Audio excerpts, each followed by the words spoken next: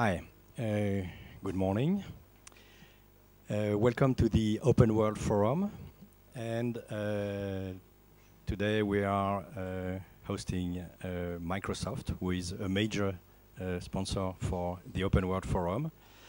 And we have Frederic Aatz, who is Strategic Interopérabilité Division Marketing and Operation. We have J.Kitterman, who is Senior Technical Product Manager on Windows Azure. And we have Alfonso Castro, who is Director of Strategic Partnership Open Solution at Microsoft. So first, I'm going to ask a question to Frederic. Microsoft, in an open world forum, it's not completely new, but for most of the people who know Microsoft, it's fairly unusual. So what are you doing here? What I'm doing here is in France, I'm responsible for the strategy around interop and open source. And I mentioned strategy, so it's been a long-term effort, as you mentioned. We started it pretty much 10 years ago. And we are really proactive in terms of engaging there. We break it down into kind of three pillars. One is really hearing back from our customers, listening to their needs in terms of interop and engaging with the open source.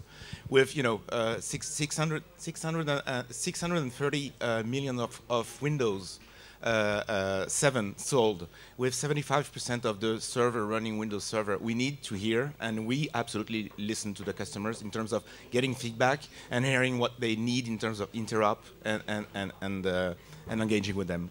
And when I say engaging, it's been a long work with standards and also probably more recently engaging with the open source communities, making sure that the right applications are available on our platform. And the third pillar in terms of the first bet or the first engagement that we do have is open in the cloud. So that's where we are absolutely nailing down all the applications in the cloud. And that's where Craig is. Okay, well, speaking of the cloud, Craig, you are the best person to have here today. Microsoft is in the cloud. It's called Azure. So can you explain us what are you doing here with Azure? Sure. Well, first, Windows Azure, for those who don't know, it's an application platform that is really a general-purpose, open application platform that allows developers to run any type of application, anything they want, really. And when we look at Windows Azure and we think about what it means to be open in the cloud, which is an important key element of our strategy, we look at a number of different parts, and it starts with developer choice. We really want to give developers the ability to take the language, the frameworks, the runtimes that they're comfortable and familiar and happy with, that they've been working with for many years, and bring those and run those on Windows Azure. That's an important aspect.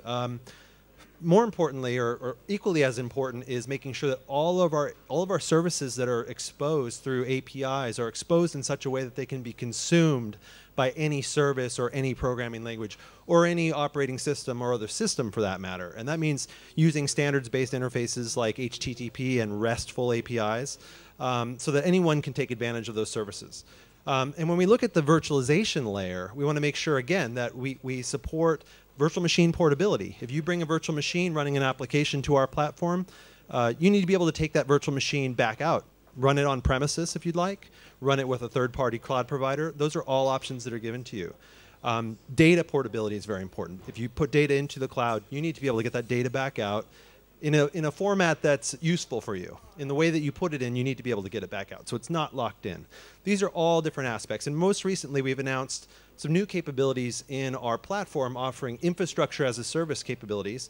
And we've even introduced the ability to run Linux applications and workloads in Windows Azure. So we're really excited about that. And it's just all part of a continuum that we're on to continually be more open in the cloud. And we're going to continue to listen to our customers and try to understand what other steps we need to take to make sure that we can really live up to that promise. Okay, so Frederic is focused on interoperability. You, in the cloud, you offer the ability to be interoperable. And now, with Alfonso, you are reaching the partners. Yes, actually what we do at the Open Solutions Groups is that we work with open source companies for us, both us and them, to partner in providing interoperable solutions to the market, to our customers. So more specifically, we've been working with SUSE for now 6 years, and that will continue for a few years from now in providing those interoperable solutions. That started around the virtualization world. It was SUSE at that time on top of Hyper-V with Windows Server, and we developed several other technologies on top of that success, mainly around systems management. We do integrate both SUSE's technology, which is called SUSE Manager, with Microsoft's one, which is System Center. And we recently announced, that was 2 weeks ago, a new driver for SQL Server that may run on SUSE. So from a SUSE-based application, you can access a SQL Server database. Okay, so now I'm a user. What is the goal you're trying to reach? As a user, you are using different kind of software, maybe from Microsoft, maybe from other editors, vendors. So the big issue you're trying to reach with Microsoft Azure is to bring them all together and to allow them to run on the same platform.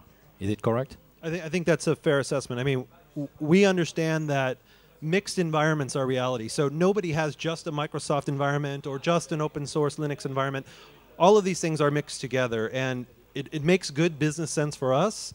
And it makes good business sense for our customers to ensure that these things work together. We can't make our customers have to do all the work to make these things work together. It's our responsibility as a vendor to make sure they work together. So we accept the reality that it's a mixed environment. We need to meet the goals of our customers, and therefore, by making our products more open, more interoperable, it's good business for us, it's good business for them. And the good thing, if you take that both on the public cloud, as Craig was mentioning, and on the private cloud, is that we want to provide the customers with both choice and consistency. Choice in the fact that they can go for either Linux or Windows server in that case, both of them being virtualized by Hyper-V in our case, and both of them being managed by System Center. And those two elements will provide the consistency the customers want to have on top of choice. Because having choice is one thing, but the thing you want after that is for you to perfectly control your IT environment, again, whether it's on premises, on your private cloud approach, or in the cloud, in the public cloud with Windows Azure. I'm putting myself as a consumer place. The big issue with the consumer is to be in an environment which is kind of homogeneous and not having disruption between one kind of environment and another kind of environment. So you are, all of three of you are trying regarding interoperability and bringing partners together. That's what you're trying to do. Yes, but it needs to be homogeneous from a user point of view, but it needs to be nowadays heterogeneous in terms of technology and in terms of platform. And that's what you do. Yes, exactly. That's what it's all about. Yeah, you're trying to understand the differences between the platforms and trying to reduce these differences, which is interoperability.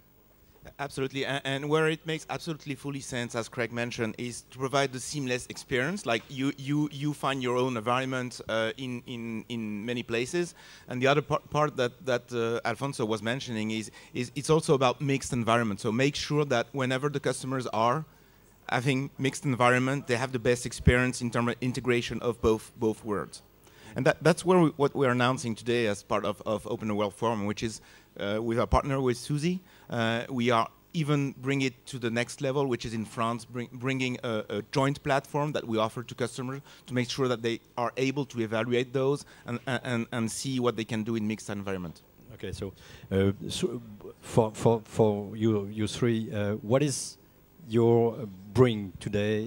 What is the major point for the Open World Forum, for your presence in Open World Forum, in 2 words? Well, I would start in saying that we've been partnering with the Open World Forum officially for the last 2 years and efficiently in the past 4 years. We've been here for a few years now. So it's continuing to show the open source world that we are engaged, that we are committed to working with the open source ecosystem as a whole. Again, if you look back 5, 6 years ago, it was only on Linux. Now, just on Windows Azure, but we could talk about some other of our products, but just on Windows Azure, as Craig mentioned, there are lots of open source technologies. So it's a continuous commitment, and we will be continuing working on those technologies. Craig, you have anything to add? I'll just add a little bit. I mean, we, as Alfonso mentioned, it's not just about making the platform open and interoperable. We're actually contributing a great deal to open source in the recent era as well.